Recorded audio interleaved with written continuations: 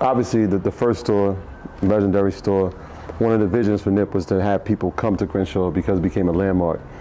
What are the plans for the original Marathon store? Original Marathon store for us, it's important. That's going to turn into the Neighborhood Nip Foundation. So the whole lot.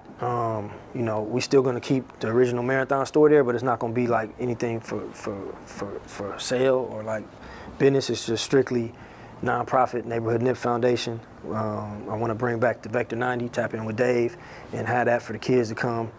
You know, maybe like once a week, 2 times a week on the weekends or something. Have them teachers volunteer, or we hire some teachers, get some lessons in, and for that you earn a little studio time. Have a studio in there, have them teach the kids how to do music, and you know, we got the barbershop there, had free haircuts, feed them, give them some clothes, and you know, and that for me is important on Crenshaw and Slauson. So that's the goal. You know, that's it. That's in the plans. Yeah. So how do we end up here, right? So we're in Melrose, obviously, a long way from Crenshaw. Right. How did we end up and choose this location specifically? I think for us, store number 2 was always important that we came, you know, like to Fairfax or Melrose. And I think when we were about to open the first store, the goal kind of, cause a lot of shit that was going on, we like, man, we need to go move the shop. But Hustle wanted to make sure he opened the first one on Crenshaw and Slauson. So for all of us, the plan was store number 2. We coming on Melrose or Fairfax. So in looking for, you know, a new spot, we were all up and down Fairfax.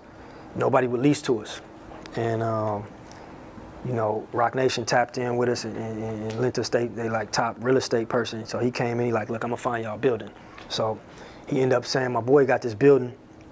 He's finna move. He's trying to sell it. It's closer towards La Brea. So we're like, nah, we want to kind of be up by Fairfax. He's like, trust me, just pull up and come check the spot out. So I'm like, all right. So we pull up downstairs. I wasn't really sold, but as soon as I walked upstairs, you know, like I told you, I seen like the vision. He had the elevator in here. He had the jacuzzi on the rooftop. I'm amazed, like, man, what the fuck? So we like, all right. We like, nah, this is, you know, this is God. Like this is us. And then he was selling it damn near like half off. So we was like, all right, this is, you know, through all the months and months and months of searching and getting turned down, you know, I understood why. It was because this was meant for us at this time. So you own the building? Yeah. How important is that as opposed to leasing? For me, it's important. You know, when I say we own it, it's in the kids. It's in Hustle kids' names. You know, and they trust funds. So when they get older, you know, this is something that their father worked for and that they own, so that's important for me. And then also just having brick and mortar, once again, to reinforce what Hustle told us and taught us, just through the ups and downs of, you know, of whatever with business or brands, you know, whether your shit is booming online and slows down, just having that brick and mortar and being able to pass it down through the family, I think is important. And that, to me, that's the importance of us actually owning this property. And the real estate play, right? Like, it's gonna go up.